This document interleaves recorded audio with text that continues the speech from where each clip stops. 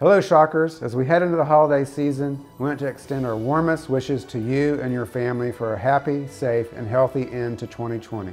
This year's holiday traditions are going to look a lot different for all of us, and we hope that you will continue to observe standard public safety guidelines. Wear a mask, maintain a 6-foot distance from others, and limit your travel as much as possible. In light of the surge of COVID-19 infection, it's our responsibility to keep ourselves, our loved ones, and our community protected as much as possible.